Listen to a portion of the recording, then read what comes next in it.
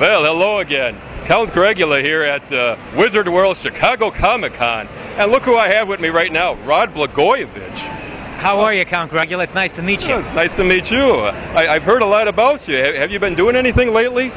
Well, I've been kind of tied up with certain things, but, you know, I got to tell you, you kind of have a bit of a monster look to you. There's some monsters here, but you guys aren't nearly as scary as some of those people who are coming after me. Oh, yeah, I hear you on that. That's kind of crazy, isn't it? There was all kinds of wiretaps and everything. I don't know what's going on.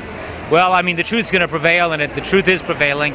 I didn't do anything wrong. I didn't let the people down, and we made a big step forward showing that just recently, and the fight continues, and I appreciate you giving me a chance to be on this show. I'm having a great time here at Comic-Con.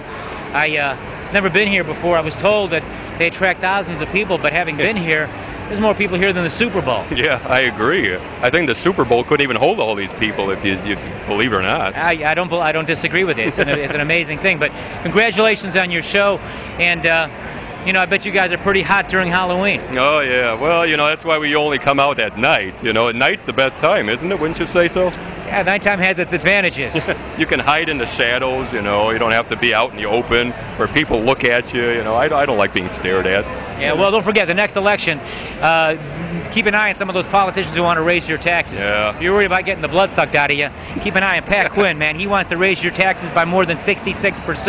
And I think people are struggling, and I don't know that you want that to happen. But if you do, you'll be paying a heck of a lot more. Oh yeah, I don't like that. I hate taxes, especially on my coffin. You know, it's enough money the way it is to have a coffin in a crypt. Yeah, I mean, it's one thing to vote from your coffin. This is Chicago. We expect that. But why should they be taxing you like they are? Good fight. And you become a celebrity too. You did Letterman. You did The View.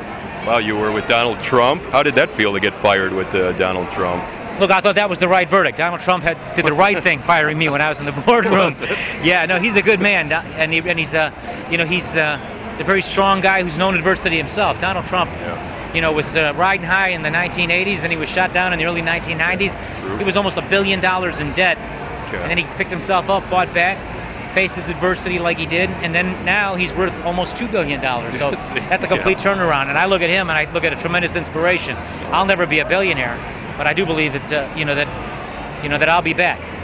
Coming to Comic-Con is like one real surreal, cool experience. Who would think you'd be talking to a vampire, right? Did you ever think of that? Who would think that I'd feel close to a vampire and actually like him?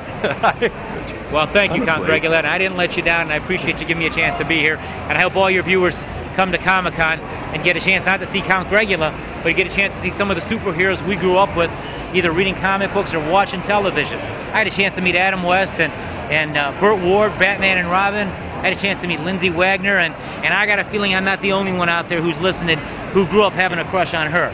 So, you know what? Sometimes your dreams come true. You know, there's one question that my audience has been asking. Do you wear boxers or briefs? Well, you know what? I got to be careful with that answer, because if I say something, I'm afraid that might be on the front page of the Chicago Sun-Times. Not like you haven't been there lately, right? Yeah, I think I'd like to lay low a little bit. Keep something secret. That's good. You got to. But a great statesman named Winston Churchill once said, "A lie travels halfway around the world before the truth gets a chance to pull its pants on." Okay?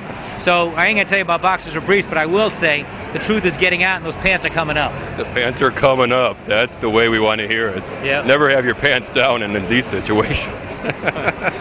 Anyway, thanks, Count Gregula. I appreciate it. Great meeting you. Yeah. Great meeting you. Thank you. Know? We love it. We Thank love you, it. man. We'll Good send luck. it back to you. Let's give them a...